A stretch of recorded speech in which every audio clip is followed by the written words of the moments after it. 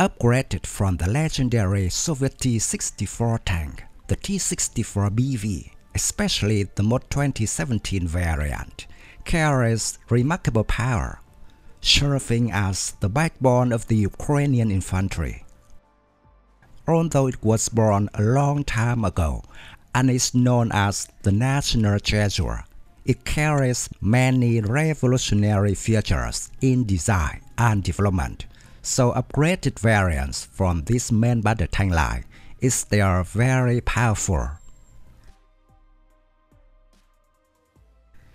Ukraine has two T-64BV variants.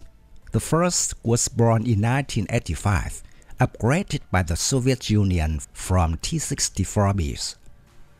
The second variant was launched by Ukraine in 2017, also known by the designation T-64BV Mod 2017. Compared to the previous variant, the upgraded Model 2017 has anti-radiation protection system and is covered with the new explosive reactive armor to help the vehicle better protect against anti-tank missiles.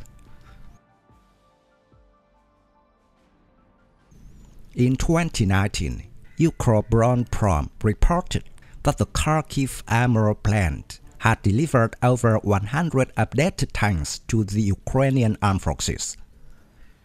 The upgraded tanks included new thermal imaging for all crew, removed Lula infrared searchlight, niche reactive ammo modules designed for bolt-on replacement on T-64BV turrets, SN4215 network satellite navigation unit, and Libit K2RB digital radio providing secure communications with a 70 km range. An important element of the improvement was the satellite navigation system from the company Horizon Navigation. At the expense of it, it is possible to exchange data with other military personnel online.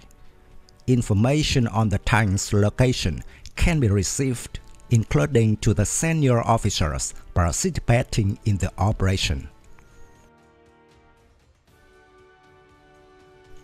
The main weapon of the T-64BV Mod 2017 is still the 2A46M1 125mm smoothbore gun. It can fire 9K120 reflex anti-tank guided missiles to destroy enemies from a distance of up to 5 km. Normally, T-64BV Mod 2017 is equipped with 6 missiles of this type. Analysts also said that the T-64BV Mod 2017 is equipped with a new fire control system called 1A45 ERTs, which helps increase firing accuracy.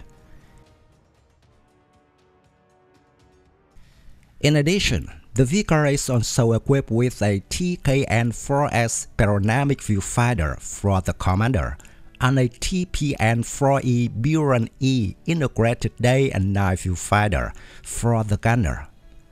The ammunition loading system has also been refined to help the tank operate more effectively even in high-intensity combat conditions. On the other hand, maintenance of this ammunition loading system will also be simpler, so soldiers can do it right in battlefield conditions. One 7.62mm coaxial machine gun is mounted to the right side of the main armament. A 12.7mm NSVT machine gun is mounted on the top of the commander hatch, which can be aimed and fired from within the tank. 2 banks of 4 smoke-related structures are mounted to the left side of the turret.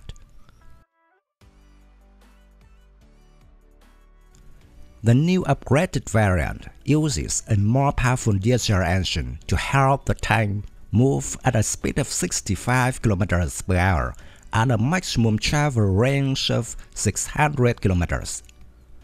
Experts assess that Ukraine's T-64BV Mod 2017 version is the most powerful in the Soviet T-64 family. It is even said that this variant can completely compete on par with the Russian T-98.